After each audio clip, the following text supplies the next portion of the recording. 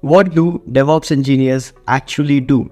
DevOps engineers simplify software development and deployment by automating tasks through different practices like CI/CD using GitLab, Jenkins, or GitHub, creating and managing infrastructure programmatically using Terraform or Ansible, monitoring systems or applications through Prometheus, Grafana, or other similar tools, hosting applications on cloud or on premises, and many other practices to ensure reliability, security, and performance of your software applications. In short, the role of DevOps engineer is to deploy, troubleshoot, and make sure your applications or systems are up and working. Subscribe for more.